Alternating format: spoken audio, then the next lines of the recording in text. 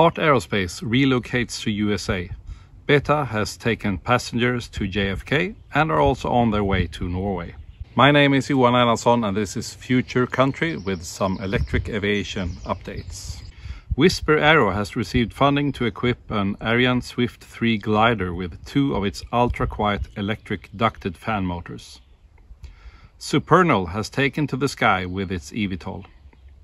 Aero has flown inverted with its Integral E electric aerobatic aircraft, an important step in the certification process.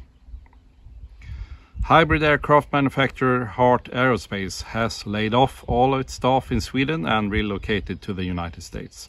They had previously promised to fly their Heart X1, which uses only electric motors, in the second quarter of 2025.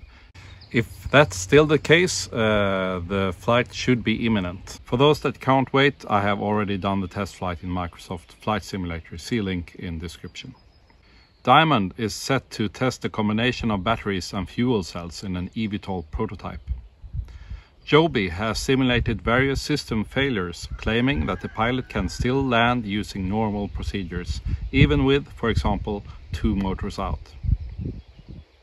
Elysian continues to promise incredible performance for its all-electric aircraft and maintains that it will be able to carry 90 passengers over 500 miles, that is 800 kilometers, by 2033. If true, this could mean that most domestic flights in Sweden could be electric within 10 years.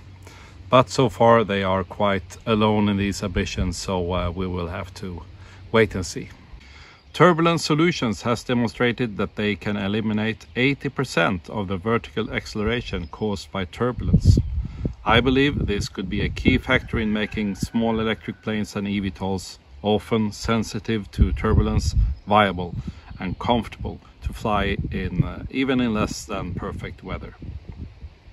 Beta has reached an important milestone, taking passengers to JFK with their electric Alia aircraft.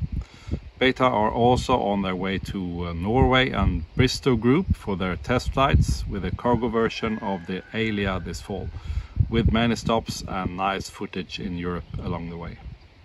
FlyNow has made its first untethered flight. Otto Aviation is progressing with their laminar flow hyper-efficient business jet, now called the Phantom 3500. One of the no-compromise design decisions to reach laminar flow is to eliminate the windows and replace them with screens inside. There is, however, no longer any talk about battery, fuel cell or hydrogen turbine propulsion. It will get regular turbofan engines for jet fuel. Let's hope most of that will be SAF. Thanks for watching. See you in the next one.